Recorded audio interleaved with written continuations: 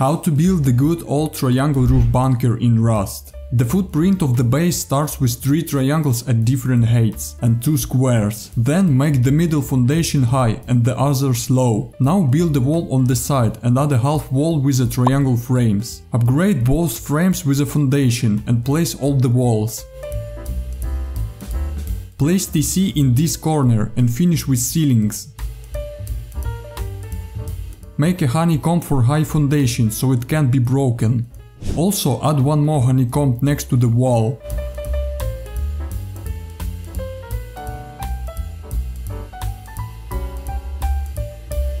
And at the end add a half floor. To close this bunker, place a twig and add a triangle roof. Check the full video on my channel.